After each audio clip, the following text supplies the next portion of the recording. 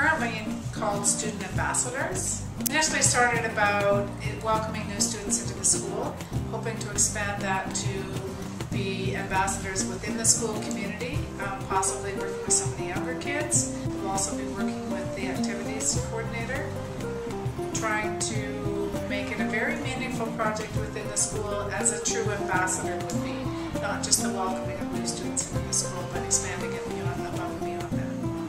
We have a large number of students who transition into the school. If students don't transition into the school well, it delays their ability to succeed academically and also to get involved socially. I think there definitely is a gap between the faculty, the parents, and especially new students. We participated in Orientation Day, where we met the new students 2 years, and we hope to make them more comfortable in their new school. And we also participate in events such as UN Day. I think that high school ambassadors will allow for better integration of students.